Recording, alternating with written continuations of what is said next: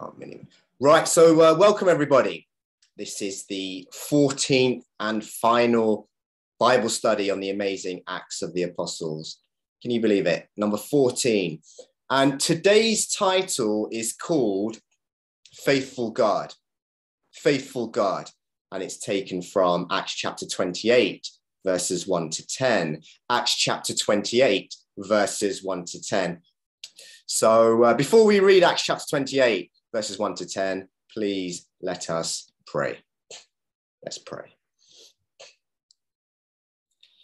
Dear Father God, we thank you that you are a faithful God. And we just pray to you, Lord, in our times of need, knowing and remembering that you are a faithful God. We thank you, Lord, that you use us for your glory and you use us in ways to show your faithfulness. And you display your faithfulness to us, even now, just as you did to the Apostle Paul and all those people on the ship with him.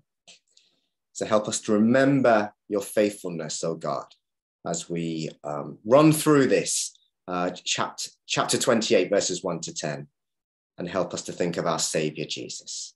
And it's in his name we pray. Amen. Okay, let's read. Now, when they had escaped, they then found out that the island was called Malta, and the natives showed us unusual kindness. For they kindled a fire and made us all welcome because of the rain that was falling and because of the cold. But when Paul had gathered a bundle of sticks and laid them on the fire, a viper came out because of the heat and fastened on his hand. So when the natives saw the creature hanging from his hand, they said one to another, "No doubt this man is a murderer whom, though he has escaped the sea, yet justice does not allow to live." But he shook off the creature into the fire and suffered no harm. However, they were expecting that he would swell up or suddenly fall down dead. But after they had looked for a long time and saw no harm come to him, they changed their minds and said that he was a god. In that region, there was an estate of the leading citizen of the island, whose name was Publius, who received us and entertained us courteously for 3 days. And it happened that the father of Publius lay sick of a fever and dysentery. Paul went in to him and prayed, and he laid his hands on him and healed him. So when this was done, the rest of those on the island who had diseases also came and were healed. They honored us also in many ways, and when we departed, they provided such things as were necessary. Amen. So what is going on here? Well, if you refer to the previous chapter, Acts chapter 27, it tells of the Apostle Paul's voyage to Rome. There was a storm and there was a crew that ended up shipwrecked. But all 276 passengers, as verse 37 tells us, safely made it to shore. And then in Acts chapter 28, verse 1, they find out that the island that they'd landed on was called Malta. If you have the King James Version, you'll have the original Greek name, Melita, but it's Malta. And God is faithful. And he had told the Apostle Paul that he would go to Rome. Way back in Acts chapter 23, verse 11, the Lord appears to Paul and says to him, "Take courage, as you have testified about me in Jerusalem, Paul, so you must also testify in Rome." So the Lord had told him this. And we see the faithfulness of God. And there are things that he tells us that sometimes do not come to pass immediately. He appeared in chapter 23. And in chapter 28, he still had not arrived in Rome. So time had passed. But we must remind ourselves that our faithful God has always proved himself to be faithful and will continue to do so. And if we are waiting for something, we must think about the faithfulness of God. and be patient and remember his word and remember what he has told us. The Apostle Paul was going to Rome, even though during this storm in chapter 27, the people thought that all hope was lost, and the soldiers even considered killing the prisoners. But it was the Apostle Paul who was the encourager. He was the one that said, no, don't do that. He was the one that urged the men to eat and to not give up hope. And then, just to remind Paul, in Acts chapter 27, verse 24, God sends his angel to him again and says to him, Paul, do not be afraid. You must stand trial before Caesar. And then he tells him what he's going to do. He says, God has graciously given you the lives of all these people who are sailing with you. How lovely that God gave the Apostle Paul a reminder that he would stand before Caesar.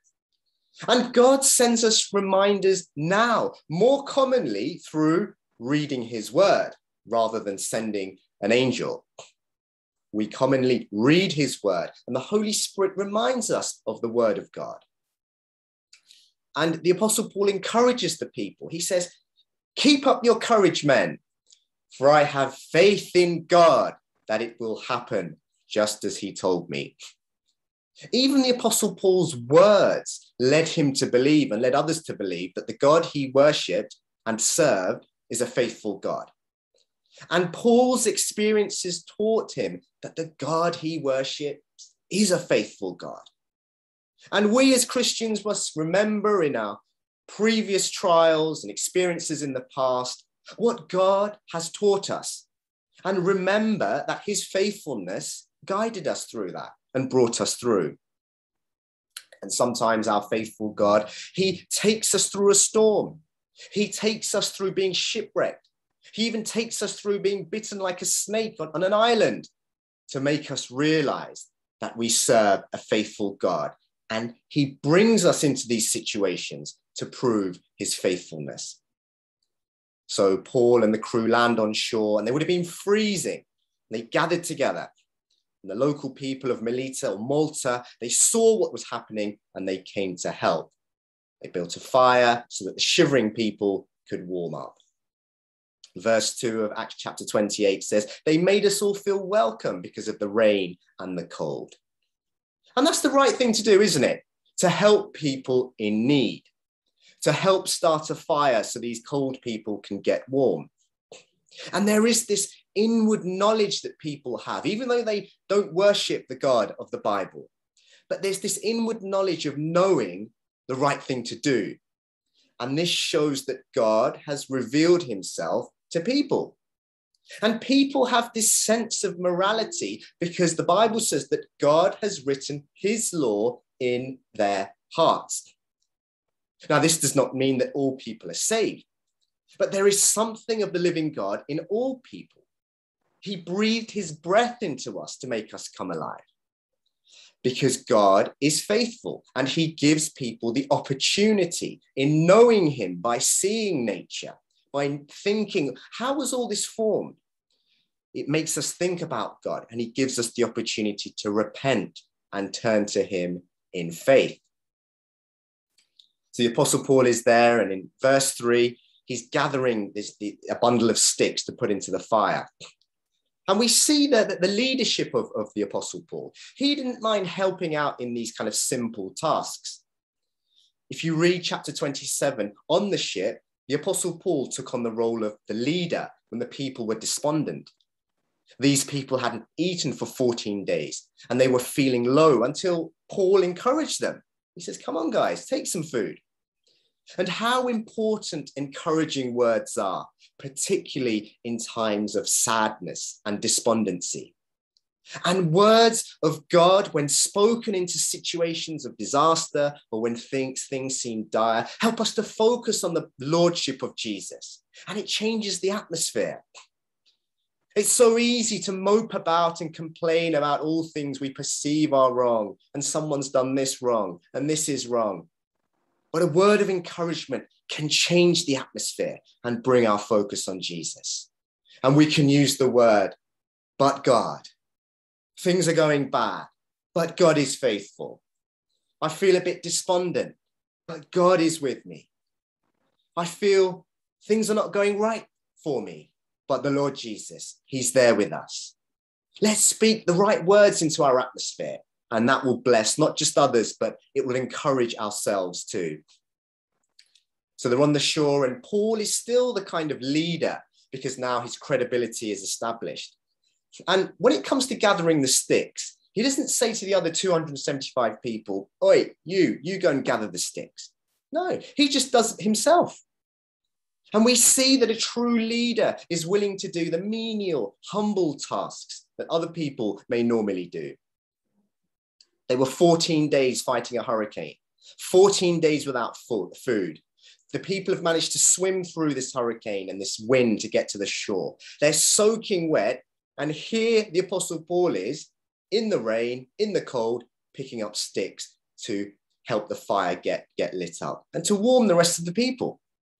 And in times like this, instead of waiting for others to take care of things and bring things to us and complaining when they don't, let the Christian take initiative to bring glory to the Lord Jesus.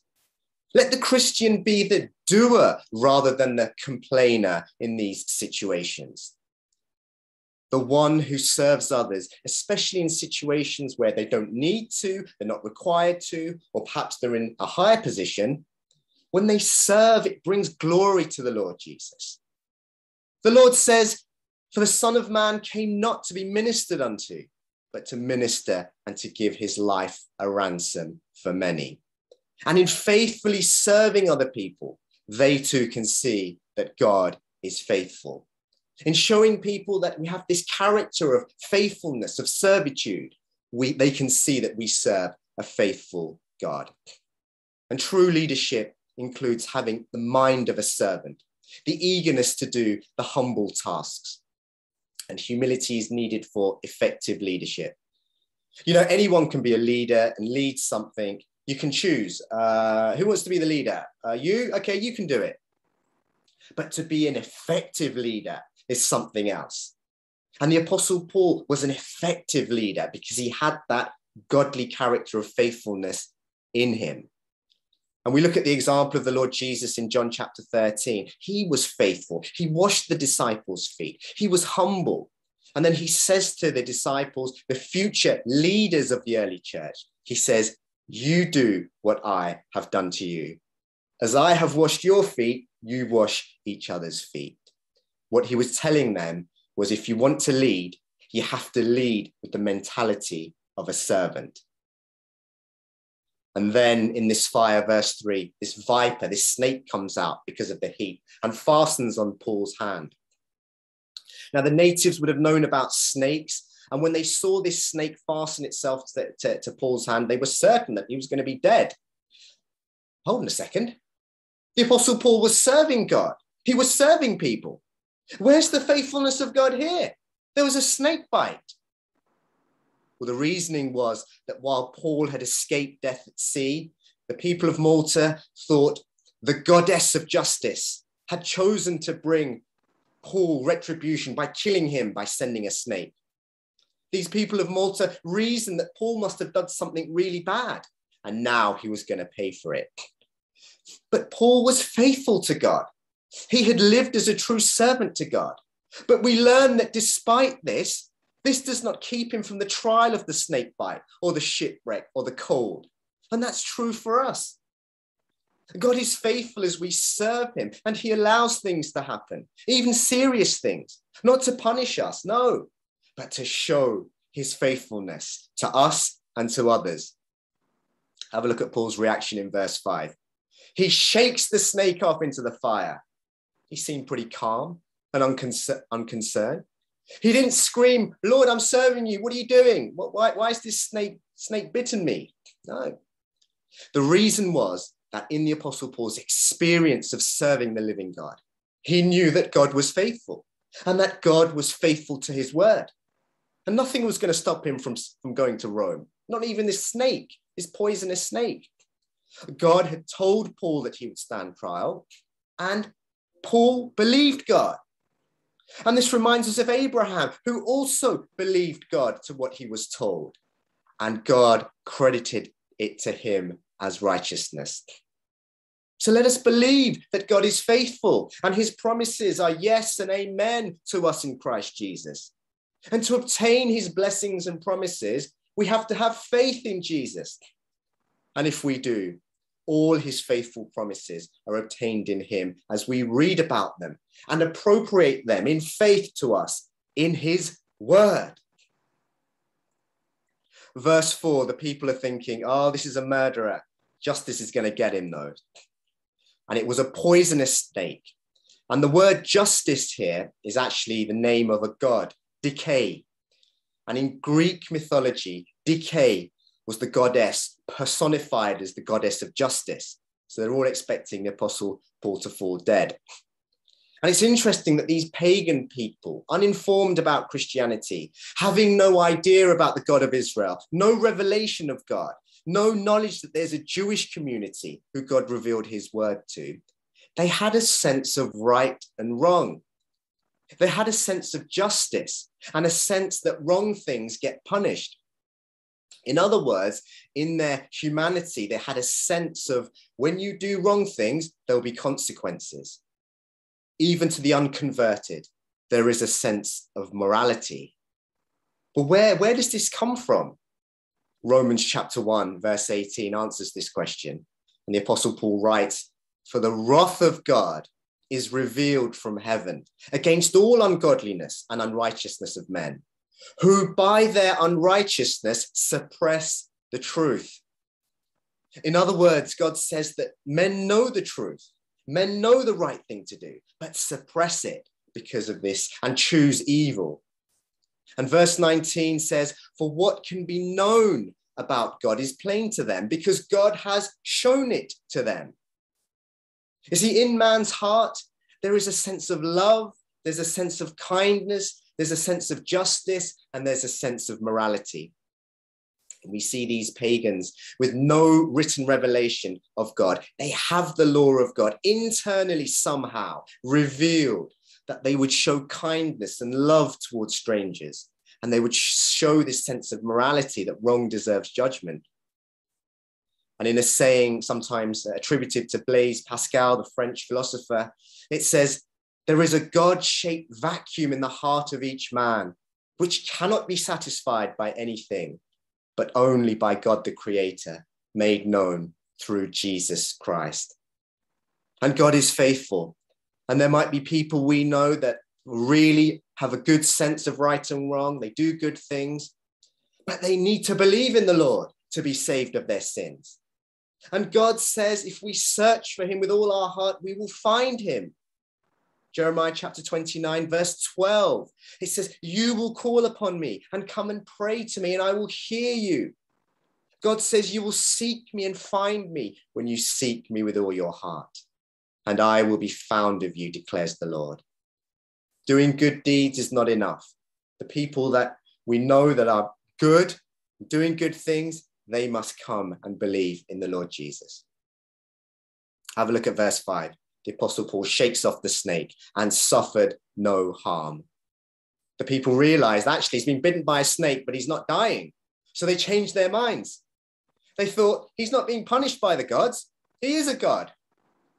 How fickle humans can be. But this incident with the snake that God ordained, the snake bite, it gave the Apostle Paul much more credibility, and it gave him an audience that was attentive and watching. What's he going to do next?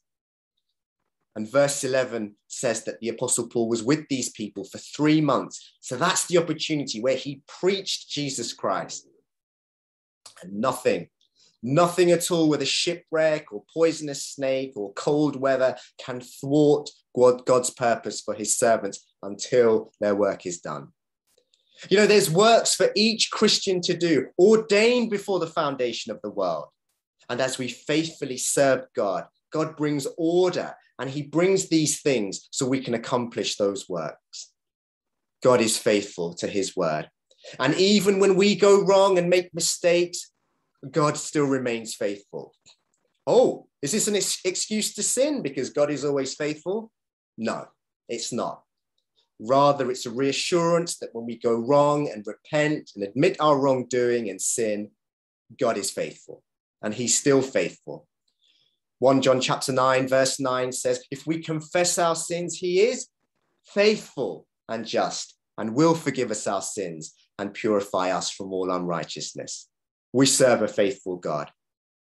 And this incident with the snake is a fulfillment of prophecy from Luke chapter 10, when the Lord Jesus sent out the 70 to talk about and preach the kingdom of God. He told them in verse 18, he said, behold, I give unto you power to tread on serpents and scorpions and over all the power of the enemy, and nothing shall by any means hurt you.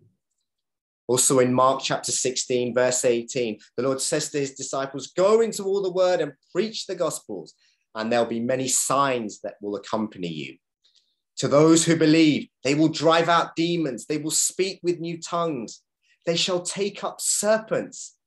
And if they drink any deadly thing, it shall not hurt them. You see, we see the words of the Lord fulfilled here as we serve him.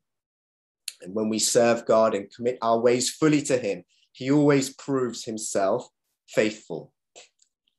And look at the sovereignty of God in verse 7. Have a look at this. The leading citizen of the island who received us and entertained us. We see the providence of God, where the ship just happened to land at a place owned by the governor of the island called Publius. And he was Rome's representative on the island of Malta. And Publius was able to entertain all 276 people for 3 days. And there's no such thing as chance for the Christian. Things happen to us because God is faithful. Sometimes he allows things, sometimes he ordains things. But either way, whatever happens to us, he's proving his faithfulness. If God provides immediately, glory to God, God is faithful. If God provides later, glory to God, he is faithful. God may be teaching us something as we wait, as we adapt, as we think about him, as we exercise faith. That's why he sometimes gives it later, because God is faithful. Sometimes we ask and God gives us something different to what we wanted or what we thought best. And that also is evidence of God being faithful. And it's about learning to trust him with the outcome as we ask and pray, because God brings order to our lives. We see again in Publius the internal revelation to God. Even this individual without a knowledge of Jesus Christ, without the law of Moses, without knowing to love your neighbor, even with a person without those things, has a sense of what to do when people need help. And that's because the law of God is written in human hearts, where the conscience bears witness. Now, again, just to emphasize, that doesn't mean that all people are saved, but it emphasizes the sovereignty of God, where he gives opportunity to put our faith and trust in Jesus and believe in him to be saved. And God provided for his servants with hospitality and kindness from the people of Malta, because God is faithful. God put Paul and the others on the ship through a storm to face the wind and the waves, to be shipwrecked and cold, because God is faithful. He was going to preach the gospel to these people. And God shows his faithfulness to us as he helps us navigate through our trial. We must have faith in him that he is a faithful God. And even in verse 10 of Acts chapter 28, when the crew leave, the islanders honored them with many gifts. We see the faithfulness of God and his provision. And in verse 8, Publius's father was sick of a fever and he had dysentery. And Paul went to him and prayed and laid his hands on him and healed him. So he did two things. He prayed and he laid his hands on him. Why? Well, he prayed to God to acknowledge that all power is from God. And secondly, he laid his hands on him to show people that it was through the Apostle Paul that God was moving in power. The power was God, but Paul was the human vessel of that power. And that's what we are as Christians. Let us be wholly available as a vessel of God for him to use us in whatever way he chooses. For some, he will use our hands to bring about healing. For others, God will use our hands to support people. For others, he will use our hands to provide to others. But let us be available. And this provision of God meant that the news of this would have spread around the island. And soon all the sick people came and were healed by God's power. And this is wonderful. Paul's case is not unique, is it? in biographies of missionaries, you'll find these amazing miracles of how God heals people and casts out demons for people. And it brings attention so the people can preach Jesus Christ. And God is faithful. He provides food, he provides money, and he provides the right people at the right time. And look at the faithfulness and blessing of God in contrast to the misery of the last 14 days at sea. God gave the Apostle Paul and others on the ship relief and replenished their stock. And this happens, doesn't it? So we can appreciate the goodness and faithfulness of God. We go through trials so we can contrast. This is what it was like, 14 days on a ship, but now we see the faithfulness of God. You see, the way humans learn is in order to see light, we need to know what darkness is like. In order to know rest, we need to know what striving and tiredness feels like. And in order to appreciate the faithfulness of God, we need to know what it's like to be in the trial. And we need to know how God brings us out of that. And that's how we appreciate the goodness and faithfulness of God. We contrast it to what he has brought us through. And that's why God puts us through trials. Have a look at verse 9. The rest of the people also came. And these healings, along with the snake bite, would have given Paul just this credibility that he wouldn't have had beforehand. And it would have probably raised questions. The islanders of Malta thinking, what kind of God does this man worship? Who is this Jesus that he's preaching? Why wasn't this man worried when he got bitten by the snake? And this would have opened the doors for telling the people about the Lord Jesus, that he's the one, he's the faithful one that brings the Apostle Paul through. And let that be the Christian's testimony as people talk about us saying, why are these people so loving and kind? Why do they keep faith in their Jesus despite going through a trial? Why are they so faithful in reading their Bible? And then we can tell them about the faithfulness and goodness of God, that he's the one that brings us through, that it's his faithfulness that keeps us going. And we point them to the one person that can help them, and that is Jesus Christ. And we see the presence of God through the Christian. See, Paul's presence on the ship and on the island proved to be a blessing to all the people that were with him. You see, everybody, all 276 people were saved because Paul was there and the favor of God was upon him. And he brought the protection and provision and favor of God. And that's what we are as Christians. The Spirit of God, the Spirit of the living God dwells within us. And we bring the favor and light of God to the people that we meet. And because of the faithfulness of God in healing the sick through the Apostle Paul, every one of his shipmates enjoyed the generous provisions given by the people on the island. And Paul's presence gave them access for the blessings of God that the other people enjoyed. You know, the Lord Jesus tells us to be salt and light in the world. Matthew chapter 5, verse 14, he says, you are the light of the world. A town built on a hill cannot be hidden. Neither do people light a lamp and put it under a bowl. Instead, they put it on a stand and it gives light to everyone in the house. And he says to Christians, in the same way, let your light shine before others, that they may see your good deeds and glorify your Father in heaven. The God we serve is a faithful God.